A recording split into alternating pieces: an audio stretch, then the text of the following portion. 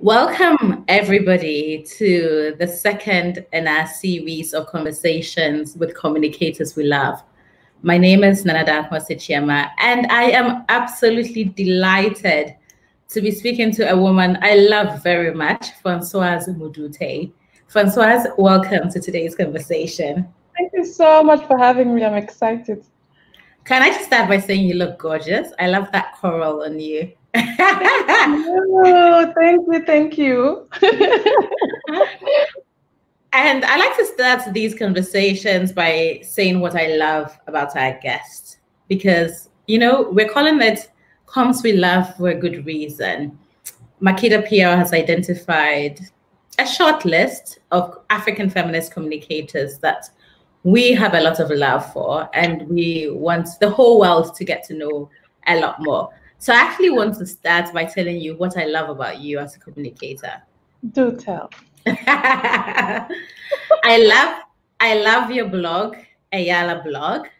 I think it's an amazing resource. I love the work and the love and the care that I can see has gone into creating a space to profile African feminists from all sorts of backgrounds. I love that you do communications in English and French. I know those are still colonial languages, and so, in a way, they're still limited to us, but it allows for a lot more people to be part of a conversation. I love your Sunday reads on Twitter. I look forward to those.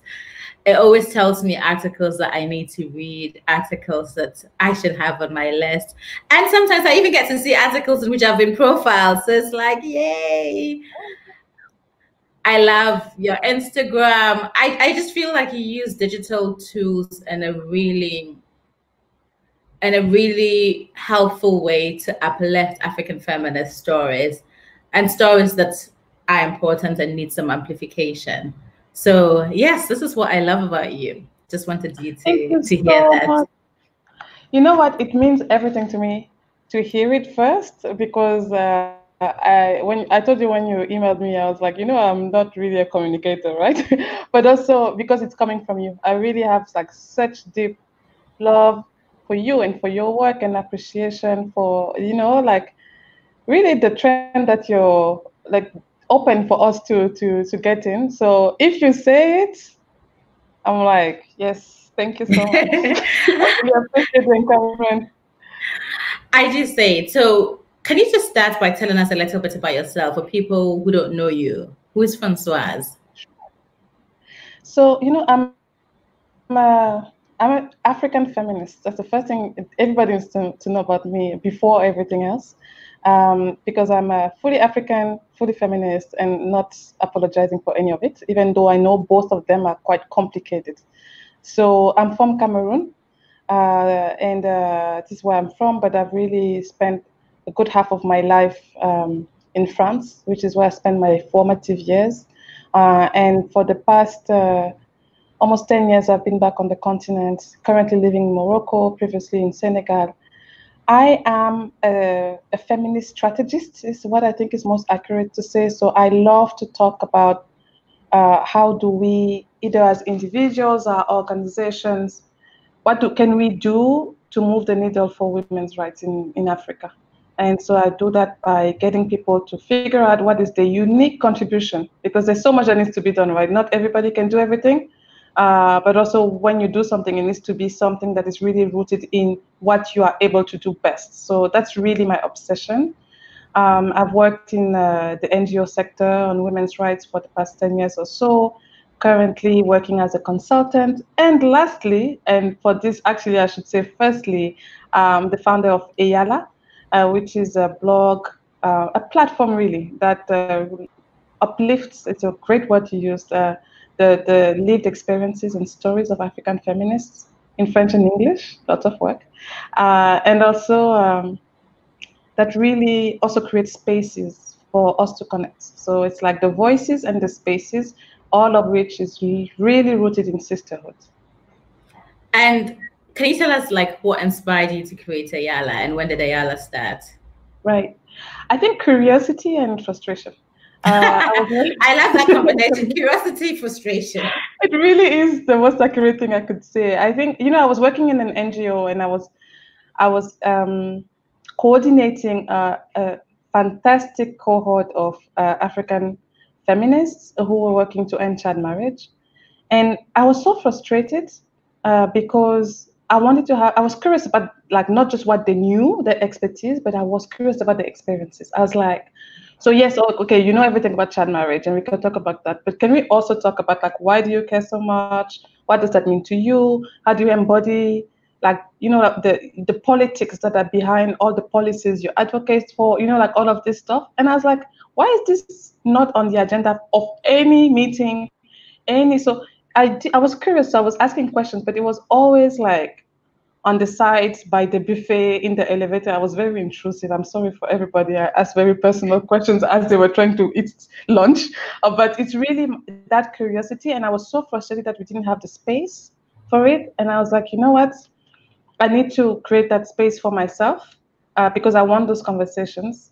And yeah, I think that's really it. I think part of it is also I was trying to explore those questions for myself, because I'm not like somebody who grew up being I didn't grow up feminist, like I wasn't even really thinking about those issues so much. I was working on conflict studies. Women's rights studies as an assignment to me. And then I got so curious and like became an advocate and then a feminist. And I was like, now I need to know more. But I grow through conversation, so I needed conversation. So Eyala is really a home for the conversations I really long to have, and that I'm just hoping that people also want to hear, so I'm sharing them. And for those who may not have read some of those conversations, maybe can you mention a few of the people you've had conversations with? And is there anything that really sort of stayed with you from some of those conversations? Yeah, I think that one of the most striking conversations for me was with Dr. T.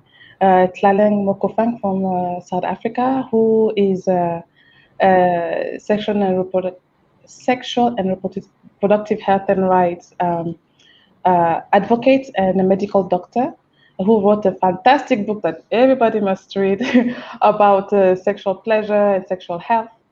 And it was so interesting because she was just going straight to the point, and in terms of like those issues, but we also were able to explore parts of her life that are not really things that she talks about much, like how she positions herself as a Black woman in the international development sector, things like that. I also like that I'm looking at what's happening in the diaspora as well. So I had a great chat with Aisha Ouattara, who is one of the first Francophone bloggers on African feminism and Afrofeminism, which is not the same. So it's like feminism as led by women in Europe. So, and we spoke about like religion, privilege, so many things. So basically the bottom line for me is to explore experience over expertise and really intimacy. So like really looking at those feminist values that you advocate for. How are they infused in your daily life? How do you manage or not manage, to do that? So it's a space for connection and really deep truth is really what I'm looking for. I really love that connection and really deep truth. And I know Eyala is a platform, and that when you're in different countries around the world, sometimes you bring women together to have conversations. Yeah. I mean, clearly in this current moment, there's a pause in that. But I wonder if you can reflect on some of those, I think you call them sister circles, that you've held, and what was the magic that came out of those spaces? I say magic because I've heard people say it was magical. Really? Yes. I'm glad, because that's how it feels to me as well. The sister circles are really, it started with an intuition. I was like, though there were some themes that were coming out of the conversations, and one of them was sisterhood. And it was very strong. And when I was finishing every interview, the interviewer would tell me it would be so great if we had those conversations in a group, and so would also the readers. And so last year I was going to Women Deliver, which is a massive regular conference on women's rights. And I was just like, if only I could bring like all of my favs at Women Deliver. Can we just get in a room? I was really lucky to have a foundation, like help me with a bit of seed funding to just basically rent a room and food and wine. and then we just sat there and we said, okay, let's talk about the sisterhood. And what happened there is like, it was not like a conference or anything like that. It was like literally a circle where we all took responsibility for documenting. And the only rule was confidentiality and truth. So speak your truth. You are safe to say whatever you want, and you don't have to go to perform. I think for me, like I feel like as women, as Black women, as African women, the urge to perform and the pressure to perform is so large. I really feel it. And I felt, especially in a conference, like you are on your high heels, nicely cut, you like have to speak your best English, you have to be super smart the whole week. And it was towards the end of the week, and I was like, my friends, this is just us. Let's just be. And it was absolutely magical. And I was like, I can't just stop here. So I started doing it on the side of like work travel, personal travel. So I've had 5 so far. And it's true that with COVID, it's come down. But interesting, last weekend, a few of us, a few of the readers and friends just said, we really need a space for us to process what is happening now with Black Lives Matter and all of the conversations it's raised, especially in the international development sector.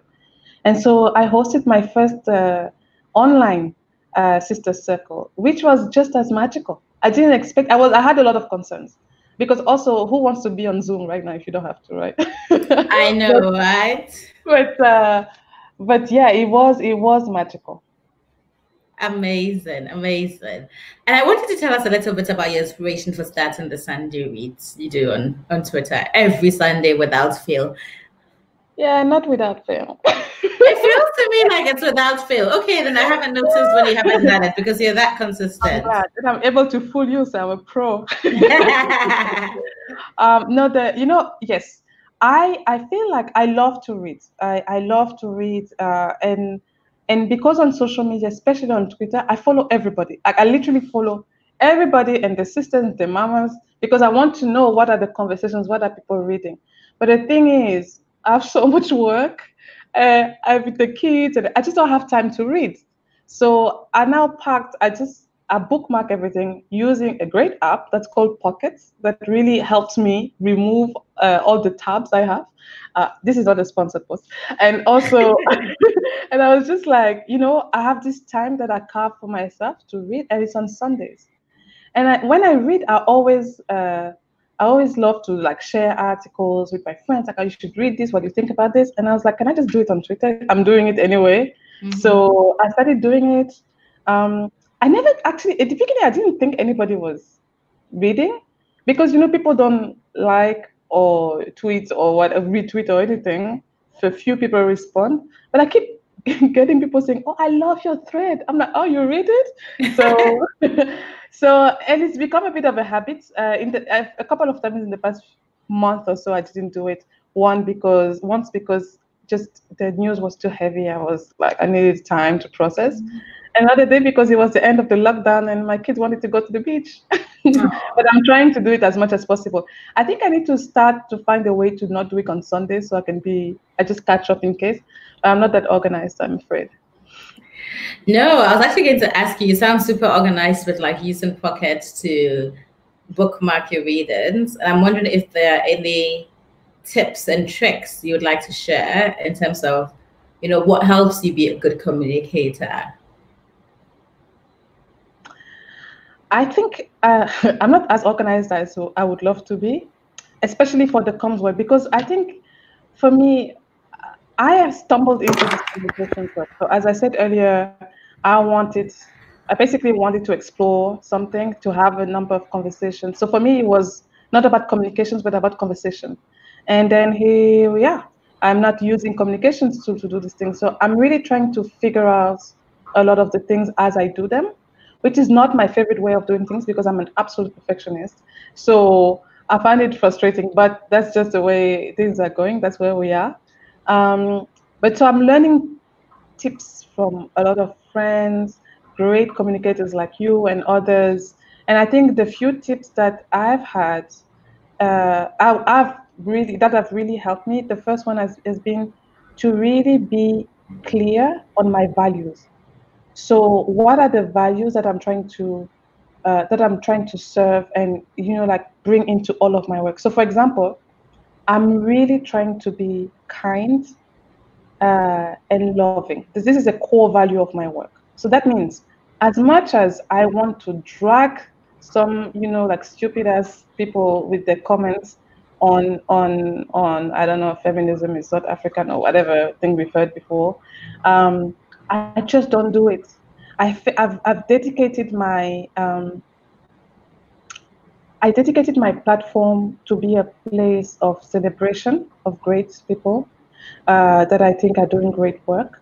And so I don't really use my platform to troll. I have to admit I did it once, but the guy had it coming. He went to troll. Everybody has a moment. My friend, he came from one of us and we did a proper takedown. But usually it's not something that I would do. So I think really in rooting my communications work in my values, so that sometimes I feel like I don't know what I'm doing. Sometimes it really does feel that way because I'm like, I don't know the tools. I'm not like somebody who knows how to schedule things because it comes from the heart. So it's always in the moment. Sometimes I don't have time, So I do note down all of my ideas. I have notebooks everywhere. But I also really make sure it has to pass that test. One, is it true? Like, is it coming from my truth? And two, is it kind? Right. If I want to take somebody down, I'm still going to call my friends and bitch about that person. But that platform is not the place for that. I really want to communicate a place for kindness, love. I think for me, for sisterhood. So it's also very celebratory. So I'm always like celebrating the feminist sisters who are doing things, who are saying things, and that is very, very important for me. I know it's not a very practical tip, but it is probably the one that I use most often. I think for me, it actually sounds not just like a practical tip, but just like a really heartwarming, inspiring tip, to be honest. And as somebody who's been on Twitter for a really long time, and who actually got on Twitter and found it to be a place where I found community, I can find the sort of negativity on Twitter now, like really draining. So I don't spend as much time on Twitter anymore. I spend a lot of time on Instagram because I feel like I need happy spaces, and I know the call out is also part of holding people accountable. But I think just in general, I also prefer to like spotlight the positive. So exactly. Yeah, it's for me, I really appreciate having a space like Ayala, which is uplifting, which is amplifying, which is magnifying. It's really important. And I wanted to come back to like a sort of brief conversation you and I were having just before the live started, and you said this to me before, like you don't think of yourself as a communicator. Why don't you think of yourself as a communicator? Because when I was thinking of communicators, you popped into my head, I mean, because my intention is not to communicate. My intention is to explore and to articulate, to uplift, but it's not to like communicate in the traditional, way of doing things. So to be honest, before I created Ayala, I was not on Instagram. I was barely on Twitter, as in I had an account, but I had like 2 tweets. I just found it overwhelming. I still do actually, too much information, etc. But I just felt like I don't communicate publicly, I think. But now I have this exploration and this articulation work that I want to do because I feel that need for myself because I'm on that feminist journey and I cannot process something without conversation. So at some point I was like, oh, so I have those conversations. How do I get people to have the conversations to me? And if I have them to myself, it's just not enough. Like, how can if I need them, others need them. That's something I always feel like if I need something, I'm probably not the only one. So I just started communicating. So you have the platform. You want people to come to the platform, or maybe you need a Twitter account, like those things. And so I find myself communicating. But I just don't feel like it's my main purpose.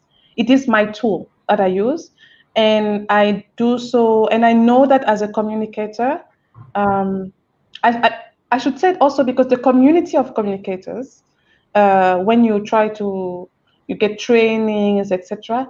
Often what comes back is people who are looking for likes, who are looking for a wider audience, or who are looking to monetize. And I'm not, so I also feel like the community is not talking to the things I need. Like I'm not an influencer, as in I don't, in the, Instagram, everybody's always like, when I do a training, I want to know how I can be more, for example, one of my challenges, I want to be more consistent in like how often I post and all of these things. But all people are talking about in the trainings are how do you monetize? I'm like, this is not about money for me, like leave me alone. So I also feel like this community of communicators are not talking to the things that I want to do. So for both of those reasons, I feel like, yes, I communicate, but is that enough to call myself a communicator? It's really a question I ask myself. It's a great question. I guess it depends upon how you identify. I mean, I definitely think of myself as a communicator, but I think that's also because really from the age of 16, I decided I wanted to work in communications. And I don't even think I knew what that meant. I had this idea that I would be this like glam head of some communications agency who would go to like fancy receptions at night and be swanning all over the world. Instead, I ended up as a feminist communicator, which I love, Yes. Just not as glam.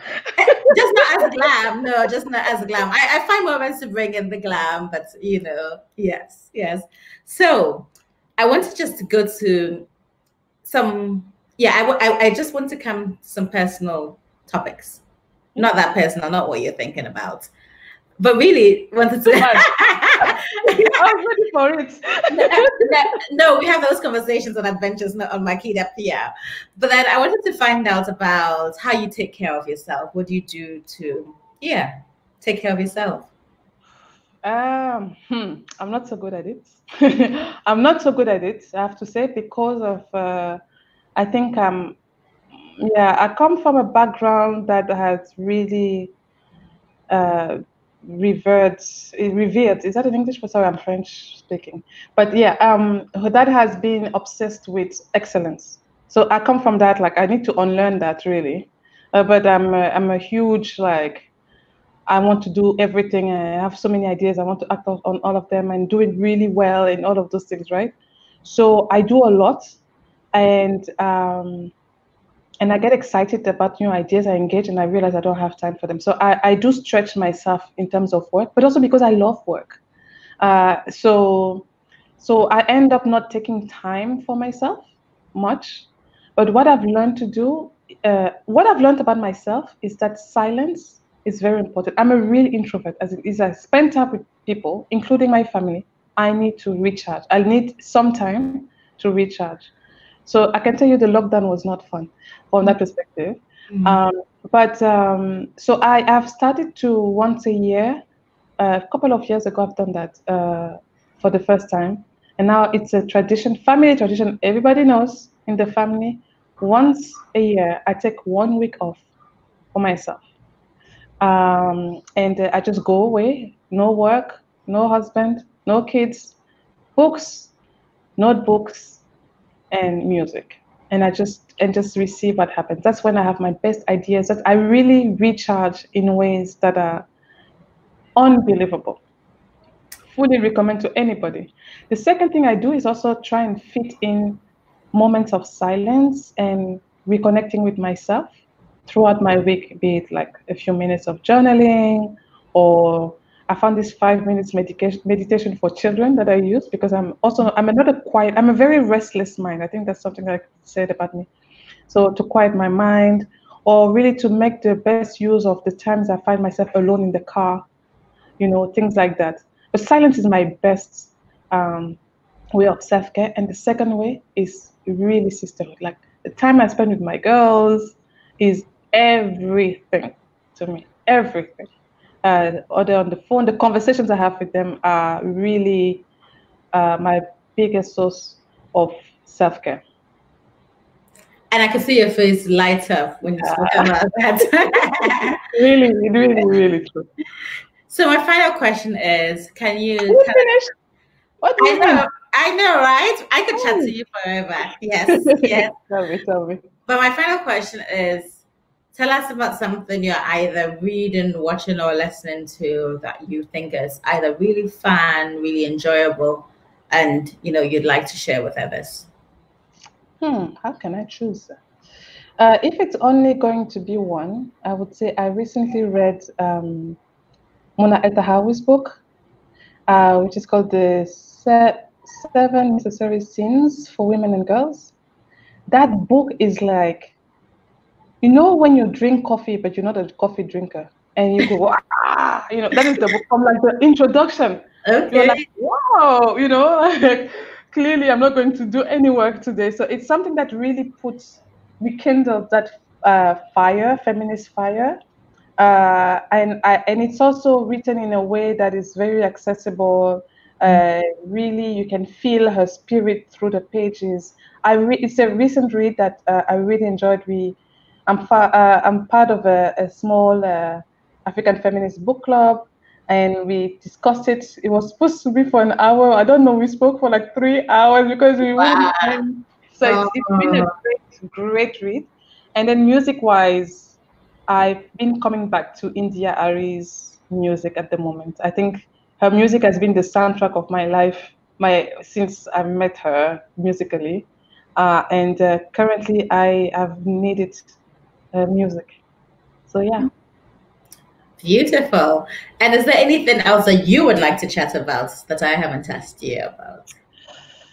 I think I wanted to ask you a question, actually. I think I think one thing that if I am going to think of myself as a communicator, one thing that I've admired so much about you is your discipline. And I do find that discipline is not something that you kind of tend to find in creative people, right? And I don't have much of it, to be honest. I have a lot of work discipline when it comes to finding accountability for the work that you create for yourself, not the one that you do for people who pay you, etc. I found that my most important work, which is Eyala, is the one I tend to put in the back burner just because everything else, I have external accountability. But this one, I'm accountable to myself. And I really struggle with that because I keep pushing it back and then it doesn't get done. And I get a lot of anxiety and shame from it. And it's a bad circle. So please help me out of this. I think for me, the thing that I learned is if there's anything that you really want to do, figure out what the support system is that you need to get it done. Right. And part of what has helped me with my writing, for example, has been having writing dates. The different writing partners I've had over the years, and we have regular writing dates, and they're fun. Yeah, so we meet up. We say sometimes we chat for 30 minutes and then we start writing. Now these writing dates are happening virtually. Previously, sometimes they would happen physically. I'll meet up with, say, one of my girlfriends. We'll have a glass of wine, chat for an hour, and then we'll be like, right, let's get out our laptops and write. Wow, I love this. Yes. So that's something that I always recommend. And as usual, if you're doing something with somebody else, you feel that pressure to show up. Yeah. Yeah. And also the other thing I do as well is I'm not a perfectionist. If I have an idea, I just start, Adventures came to me on a beach holiday. I came back, rang Malika, we spoke about it, we started. I don't overthink things. If I feel passionate about it and I really want to do it, I'll just go for it because you figure it out as you go along. For me, if you try and have the perfect plan, then it can become a struggle. And the other thing I've learned now is just to always find people to do things with. So with the Adventures Live Festival, when the idea came, my first thought was get a working group, bring the working group together, sit, chat, have food. I'm taking notes. And then everybody will work together to make it happen. So just get more support. If there's something you're struggling to do, just get more support. There's probably somebody else who wants to blog as often as you do. Meet with that person, once every week or once every 2 weeks and work on your blogs together. Yeah. That's great advice. Thank you so much. You're welcome. I knew I was right to say yes. Thank you. You're welcome. Françoise, it's been an absolute pleasure chatting to you. Please shout out your various platforms. We have a crawler who tells people to follow Ayala blog, but maybe there's more and other spaces that you want to like spotlight, so please do. Well, first of all, thank you so much for having me. It was really fun. I can't believe it's already over. But yes, please find me on Ayala, EYALA.blog, which is a bilingual blog. So, yeah, you can also learn some French from it. And also on Twitter, @AyalaBlog, on Instagram, same, @AyalaBlog, and on Facebook, mostly in French, actually, on Facebook, @AyalaBlog as well. That's it. And that was one thing I forgot to say. I love that you, no, I did say it. I did say I love that you work in both languages. Okay, I thought I forgot to say that. Right. It's a political choice. Yes, it's an amazing political choice. All right, Françoise, love you loads. See you on the interwebs. Bye. Thank you so much. Take care. Thanks, everybody.